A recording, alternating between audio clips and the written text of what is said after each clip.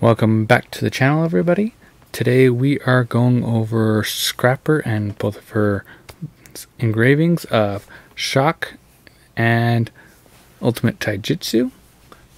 We're going to go first over the Shock training. Shock training is mainly your spec playstyle, so she's going to be feel slower that way because she is spec and she doesn't go into the swiftness at all on that. So you're going to have a crit spec neck and then spec on everything else, and that's including onto your pet, just to maximize as much spec as you can, because spec is going to increase how much shock you're going to get back and how much damage your shock skills are going to do. So with that in mind, we're going to run 3 normal stamina skills and then 5 of the shock skills. So for this first one, Crushing Smite, you're going to run it at level 7. You can have it as a bleed or a rage rune depending on what you want. You can flex between the two however you want. But for the tripods, you're going to go damage amplification and max out the tripod on focus just to get as much shock back as possible. That's going to help you out the most there. Charging Blow is going to be your next one. Same thing, interchange between rage and bleed. That will help you out the most. And this is one that you can kind of flex between depending on your playstyle and what you're lacking. If you're needing more of the shock brought in, then run focus. If you're having a hard time getting in and out of combat and dodging things, use Charging Blow as a escape mechanism, as a mobility, and just dash. Use it as the extra mobility. That helps you out. Destroyer and Death Brand, you're going to just max those out. Or not the Destroyer, but at least Death Brand you can max out. Doesn't really matter.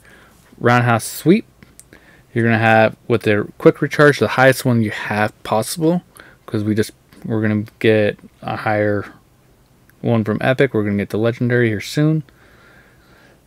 Swift Preparation, this is, you're going to want this for your, because Roundhouse Sweep is your counter. And Swift Preparation, what it does is every time that you use it, as long as you hit it, you have, starting off at level 1, a 30% chance clear up to a 54% chance of having it reset. So this is, if you have all your other skills on cooldown, it can be used for a DPS, and it's really useful for the counters, especially when you're needing it for like Vulcan on the ghost phase and not very many people, and this keeps resetting. You got your counter keep coming back every time, which is super nice. Madman, max it out as well, a lot more damage, and Reinforce as well for the more damage.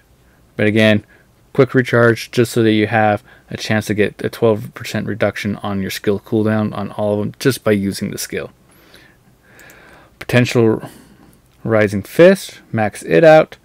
Overwhelm Ruminant, the highest one that you possibly can put on it. It's going to be your best bet. Refined Skill, max the tripod out. Objective Hit, max it out. And Dragon Fury, max it out as well. It's going to be your best bet. Fire Tiger Strike, damage amplification again, so that you can kind of swap between these two, alternating which one you want. And max out the focus. As you can tell, these two you do not have to, your synergy skills ones, you don't have to max out. You can just get to level 7 and you can dump the remaining points into whatever you kind of feel like necessary, as long as all your shock skills are maxed out. That's the main thing you want. Quick recharge on this again, or you can even swap it between the bleed and the rage. So your stamina skills, you can swap those 3 runes around however you feel. Do as you please. It's honestly up to you on that. Chain Destruction Fist, this is one of your biggest, one of your big hitters. You're going to have the highest level Galen that you have, just so you can cast it as fast as possible, because it is one that you're in position for a while. So the faster you can get the damage in and out, the better you are. Endless Rage, you're going to max it out. Tenacity, because you do not want to be knocked out of it. so it can help get you out of sticky situations. If you're going to get pushed, just activate it and you won't get pushed out. And shaking ground for more damage. That is your best thing. Death Rattle, quick prep on it, single hit, and shock explosion. Max them all out. And as well, the next highest level of Gale Wind you have, just so that you can pop it out. This one is your hardest hitting ability for shock, just because, but it takes us a second to wind up. So, and you need to make sure that you have a high amount of shock when you go to use it. We'll explain when we go through a little bit of rotations. Supernova, another hard hitter, quick prep, piercing strike, and spineless hit. Those are your things, as well as another Gale Wind. Max them all out. That is your 18 tripods that you need, and that will help you out the most. For gems, right now mine is this in the level 5 setup, but Death Rattle get both cooldown and damage. Same with Supernova, Potential Rising Fist, and Chain of Destruction. And then Roundhouse Sweep, you just want damage, and then just get cooldowns for your kind of choice. Charging Blow is mine, just so I can have it up more often. And then the Fire Tiger Strike, just for that as well. You can swap it to the Crushing Smite if you want as well. Those are your options for that. For engravings, for at least a 4x3, once we get started into tier 3, getting into your Argos, Shock Training, Grudge, Ambush Master, and Adrenaline, just so you can get your crit up as high as possible. You're also going to want to run the preordained set just to get the crit up, and that's going to be your best bet. Once we start getting your relic sets and your relic engravings, your 5th one, if you get enough, you're going to crit rate up to the 60%, then you're going to run Keen Blunt Weapon, because that's going to be your biggest help. So make sure you do that. Your relic armors and pieces and all that stuff that you get is going to be the entropy, because we're back attacker. It's going to help you out the most. So with all that in mind, your crit that you'll end up getting just from everything from this class, from having just a 500, the entropy set, and being a back attacker, is currently only a 48% chance. So the higher stuff that you can get, the better. Once we get to the level 2, you'll be at 51%. Actually, I correct myself, you'll be at 63%. So I forgot to add adrenaline into the mix. So adrenaline, max stacks, everything like that, you'll be at 63. So you will be able to hit adrenaline's cutoff for the 60% very easily. So there will be no problem. Get to the level 2 sets, you'll be at 66, so you'll be more comfortable. And depending on what bracelet you end up getting and rolling with, you can even get higher. So Keen Blunt is going to be your best bet for damaging engravings. So with the cards, if you have Light of Salvation up to 18 to get the holy damage bonus, that's going to be your best bet. Deep Dive is another good one that you can run nowadays if you don't have that and are getting really lucky with these ones, because it just adds more damage. It doesn't matter if it's holy or not, so that's super helpful. Or the other option is Lost Wind Cliff for extra crit. Where did mine go? So Lost Wind Cliff is your other option. Let's just do it that way. So I don't know where mine went. There it is. So that gives you an extra 7% chance, so you can get up to 70% chance crit very easily. So no need to worry about that. So just for that. So currently I don't have the entropy set. I only have the preordained. So that is going to be your best bet at level 2. But you ideally proc your skills accordingly. Let's get everything to reset. But yeah, like I said, your pet is going to be on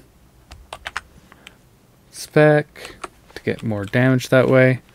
So go into this, start pounding out, get your adrenaline stacks up, and you ideally, granted I'm not critting as much, but this is just go with whatever you got available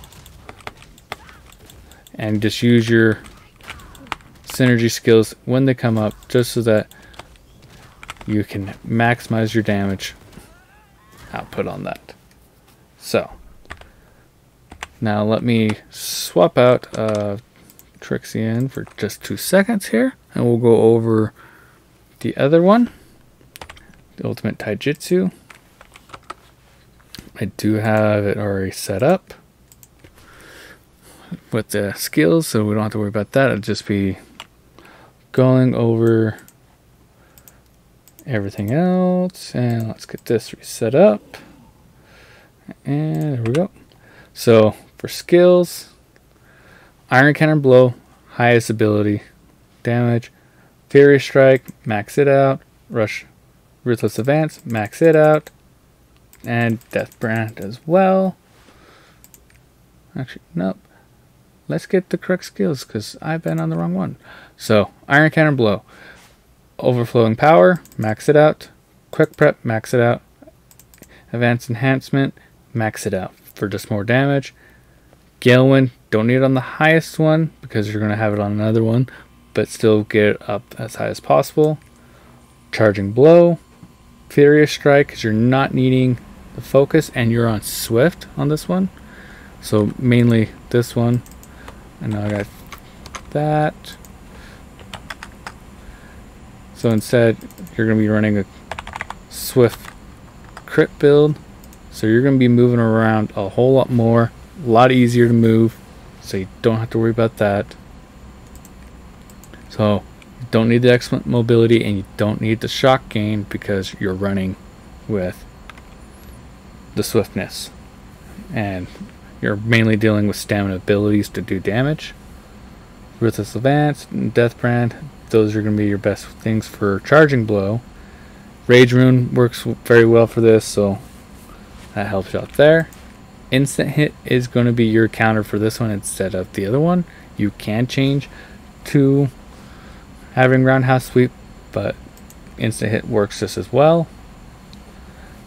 And you're going to have the Quick Recharge, White Hit, Counter Effects, and Tracking Instant. So this kind of helps you out with that. Dragon Invert, max it out. You can put a Protection Rune on it. Kind of pick and choose what you want. Moment of Truth, max it out. Regulation Attack, if you get that, max it out. And Great Destruction, max it out. Crushing Smite, you only need to get this to level 4 just to get the damage application, and put a bleed rune on that, helps you out. Earthquake Chain, you can put your low end Gale Wind on it just to get it out quick. Undying Power, Power Strike, and Powerful Earthquake just to do that. Death Rattle is on here as well, so that makes it nice just to get more of your stamina gauge back and to expend your shock. That's mainly why it's here. Same exact ones here, and same rune across the board. Very easy for that. Battering Fist is where you're going to put your highest level of Gale Wind that you have. Capture Opportunity, max it out, Red Explosion, and Berserk. Those are your things you're going to be doing for that. That's your best bet. For the gems and stuff, let's just go comparison, level 5. So we won't need those. Change of Destructions are gone. Death Rattle though, I got rid of the wrong one. Okay. Well, Earthquake Chain, we're gonna have that on cooldown. Same with the dragon. Sweep get taken off. That's going to get taken off and replace with that. So there's Death Rattle. we need instant hit, shouldn't be too bad. There's that. Annihilation.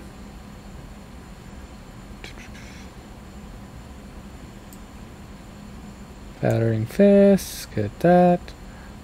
That's the other one.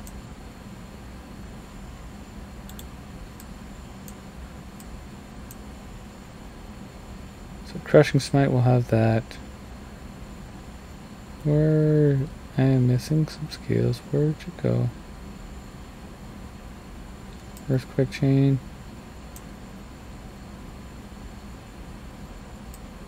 There's that.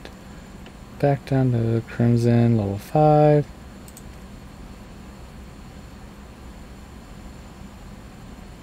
Where's my Iron Cannon Blow? There it is. So, that's mainly all your DPS gives. Cooldown and damage, cooldown damage on all those big guys. And then same thing, instead of shock though, we're going ultimate Taijutsu, adrenaline max out, ambush master, grudge maxed out. You're gonna have enough for that as well. That's gonna work out very well. So as an option, you're not gonna be able to max out the swiftness even with entropy or with the support. You're gonna be around 8%. Let's get correct. You're around 16% extra damage running Raid Captain. So ideally, if you get into the 5x3 plus 2, you can run Adrenaline at level 2 and then run Raid Captain level 3 for extra damage. Because by that point, you know, we're going to be close to getting to level 3 sets and everything. So you're going to be at 17. So that can be your option for another engraving. Same card sets, all that fun jazz. So, and back to that, save that, and just to show you, hit this and just kind of go through and just pop your skills. It's going to be super easy for you to keep your adrenaline stacks going, just because, you know, being a swift, we don't have to worry about mana, we just have to worry about your identity gauge. So it's really nice to play. So that's about it. So hopefully this was helpful, at least getting your scrapper up and running. If it was, comment down below, and if you have any further questions or any class that you would like to see next, comment down below, and we'll see you guys in the next one. Take care.